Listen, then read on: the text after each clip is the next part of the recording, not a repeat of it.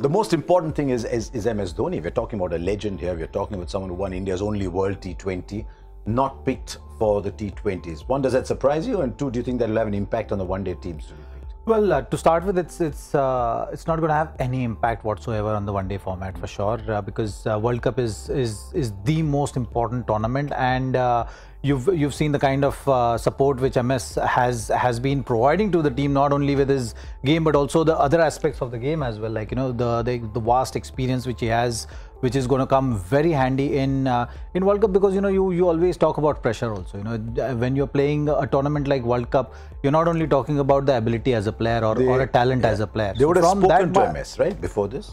I'm sure, yes, and because the format is different, and all the preparation and all the resting and playing the players, whatever we've been seeing so far has been with the mindset of keeping everyone fresh as well. Yeah. So that's something which must have been discussed, is what I hope. At the moment, you don't know what exactly have been communicated, what not been communicated. That is news in itself. Yeah, you suddenly have someone like Karun Nair coming from England tour saying that no one has really spoken to me, no one has communicated with me. Murli Vijay also has mentioned something, and then you have other example of Kedar Jadhav, who is mentioned that, I've been told to play the match. I've been told that if you play and prove your fitness, you're going to be available, and it's happened otherwise, and suddenly you see that he's back for the 4th and 5th ODI. So yes, there is a bit of clutter of thoughts which is kind of hard to understand, but nonetheless, I think win is what matters, and as long as team is winning, all these things people should be ignoring in a nice way. Ajay, do you think they're telling MS, look, you're probably only going to play till the 2019 World Cup. Why do you want to waste your time on T20s? Let's plan ahead with the T20s and we'll keep you for the one-day internationals. But is there an inherent feeling that he's not going to play beyond 2019 anyway? So let's prepare for the T20 World Cup in 2020. Let's get the youngsters in there and let's keep MS now only in one form of the game. Look, that's what it looks like. He's probably going to play till 2019 World Cup and not play after that, because he's already quit Test cricket. He's been only playing the limited overs version. I would have looked at it a little differently from what Zach is saying, because if he is going to play at 2019 World Cup, nobody's sure. Yes, we're talking about MS Dhoni, but I'm saying nobody's sure in Indian cricket. If he is going to play, and especially with the form and debate and talk around it and everybody's watching, he's not looked in that same form that everybody would like to see him in.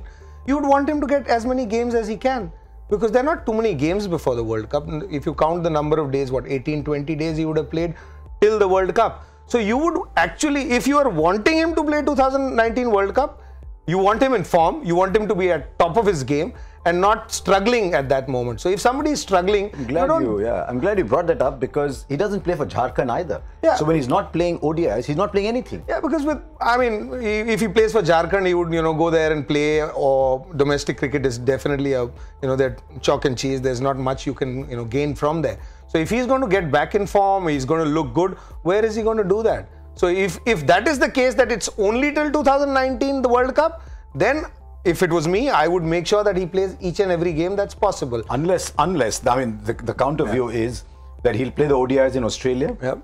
He'll play the 5 ODIs in New Zealand, come back and play the ODIs against Australia at home and play the IPL. So he'll have had a lot of cricket in the build-up to the 2019 World Cup. So look at the last 15 games. When does he walk in? With Virat Kohli and Rohit Sharma getting runs, nobody gets in. That's a problem in itself. So I'm saying, so when we're preparing for the World Cup, you want him at his peak of his game. Yes. And which he isn't. I'm probably, too little a man to talk about his peak and not. But he's definitely not at his peak. So what do you want? You want him to get back.